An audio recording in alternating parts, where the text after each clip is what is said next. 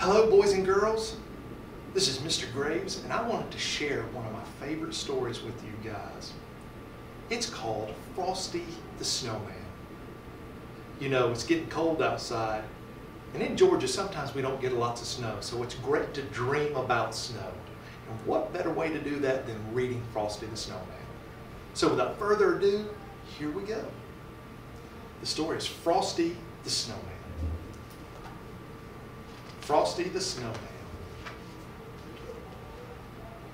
Frosty the Snowman came to town one bright, cold winter's day.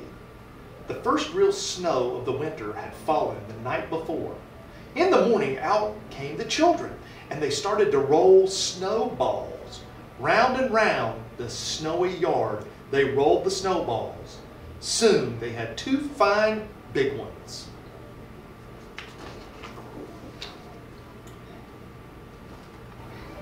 Round and round the yard again. There was a little snowball, just the right size for a snowman's head.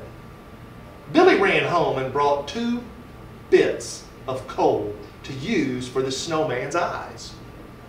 Sally gave him a button nose and a funny corncob pipe. Tommy brought floppy galoshes and a scarf for the snowman. And Joe brought him a pair of old red mittens to wear.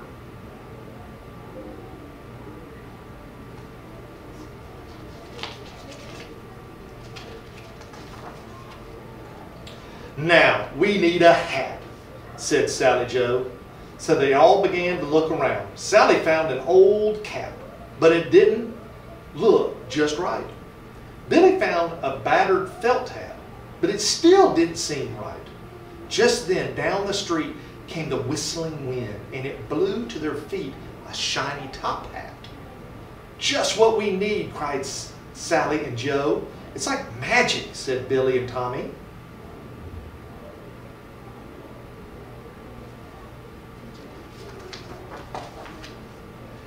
It was Tommy who picked up the shiny top hat and put it on the snowman's head.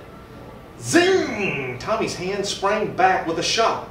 It is magic, gasped Tommy.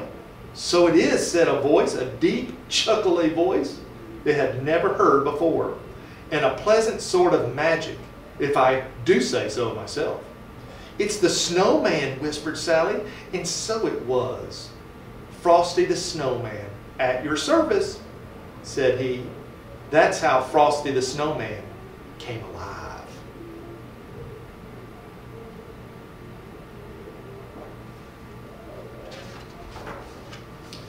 If you have never had a snowman for a friend, you can scarcely imagine all the fun those children had.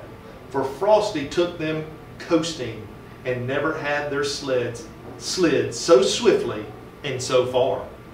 Frosty helped them build a snow house and never had blocks packed so firmly and well.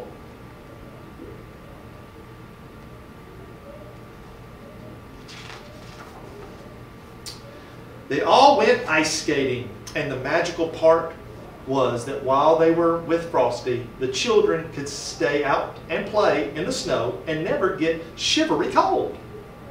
Was it Frosty's warm heart or his magical smile?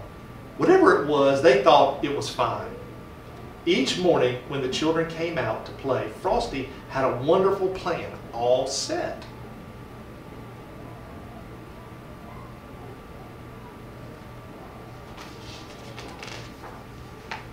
One morning he said, let's go shopping today. I've never seen a store, you know.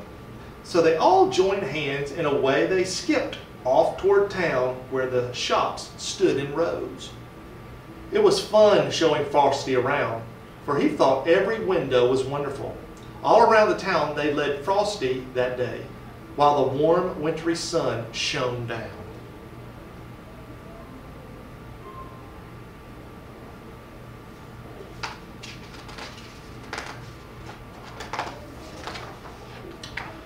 Soon they came to a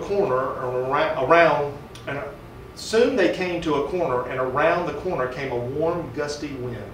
Off went Frosty's hat, and away went Frosty after it.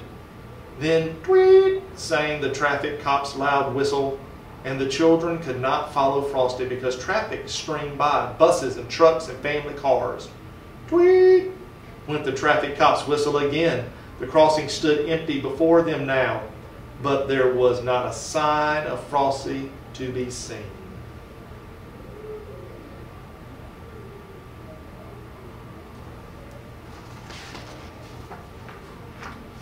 Only down the street his top hat rolled, all by itself in the morning snow. Mr. Policeman, the children cried, "Where has Frosty the Snowman gone?" "Oh," said the policeman, "Frosty the Snowman has gone away, where all snowmen go on a sunny day. But he'll be back at your bidding and call whenever great heaps of snowflakes fall."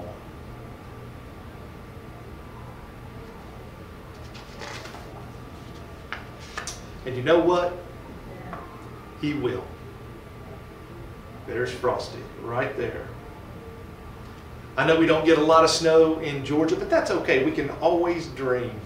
And if it does get a chance to snow here, make sure you get out there and play and roll some snowballs up and make yourself a nice big Frosty snowman. Boys and girls, I hope everybody has a wonderful winter break. I hope you spend time with family and friends and you stay safe. And we'll see you around.